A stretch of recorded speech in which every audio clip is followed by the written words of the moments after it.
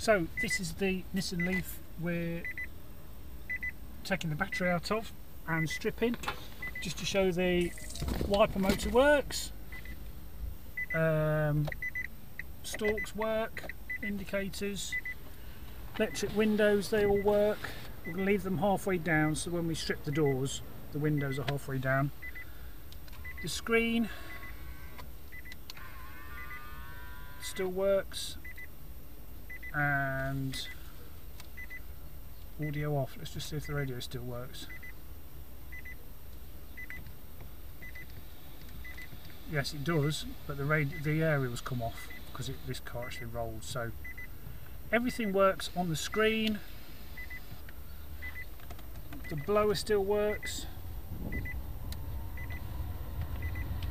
AC, heating, all the controls. What else can I show him, George? Power steering is really tight, but that's probably because stuff has been disconnected. Let's just see if it goes into drive. There's no brakes.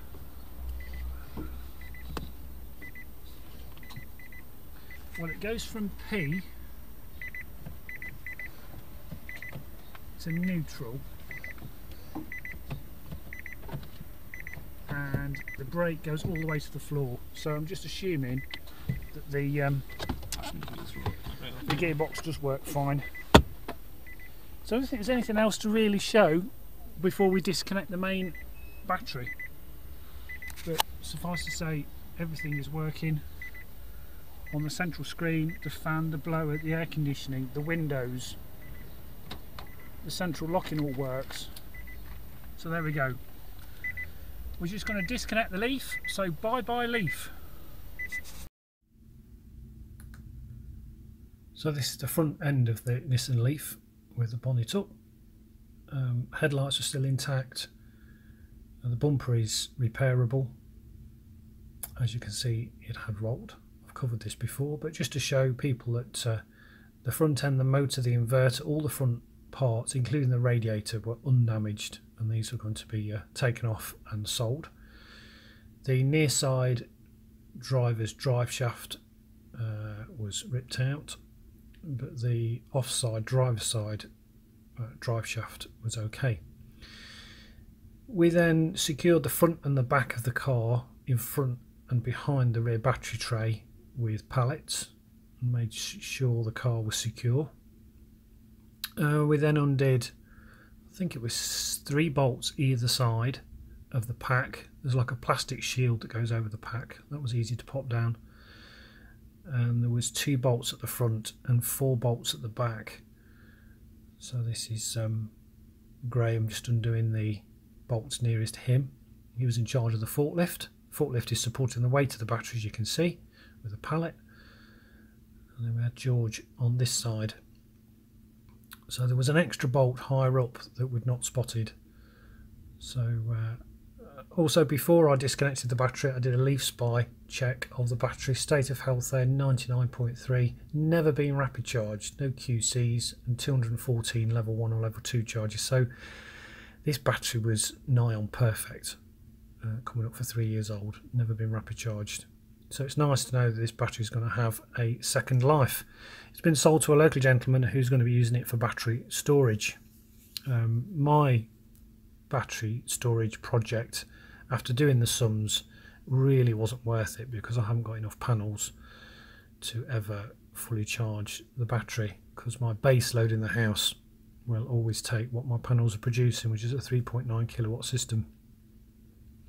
So I did a bit of adjustment, take some pressure off this last remaining bolt,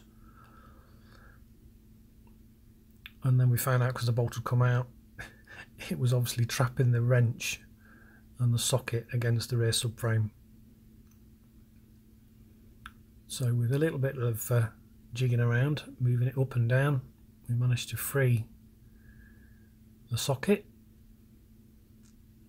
We did make sure, if the worst thing happened and it suddenly fell, that we were well out of harm's way.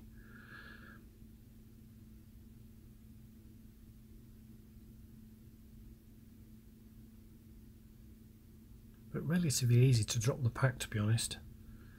massive fuse in the top of the rear battery tray, which is underneath an inspection cover in between the rear seats, between the rear footwells. Huge fat fuse that we're taking out. The auxiliary battery obviously was disconnected. We disconnected the orange cables from the front of the pack, and yeah, we were good to go. So it then drops down. Made sure everything was clear, and you can see at the front of the battery, which is where I think 3 large connectors went into the front of the pack. But that is a considerable weight of battery pack. 24 kilowatt hour, 3.3, and you can see in the middle of the pack was the connector with the fuse taken out. So then we pressed on for the rest of the afternoon, started stripping the interior trim, and then we had lots of time left to take out the motor and the inverter, which is now for sale.